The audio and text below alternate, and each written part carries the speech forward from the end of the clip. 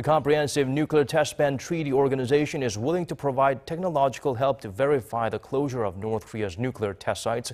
Lassina Zerbo, the executive secretary of the CTBTO, told Japanese newspaper Asahi Shimbun that the organization is willing to approach North Korea directly if it decides to take part in the UN General Assembly treaty that prohibits unapproved nuclear tests.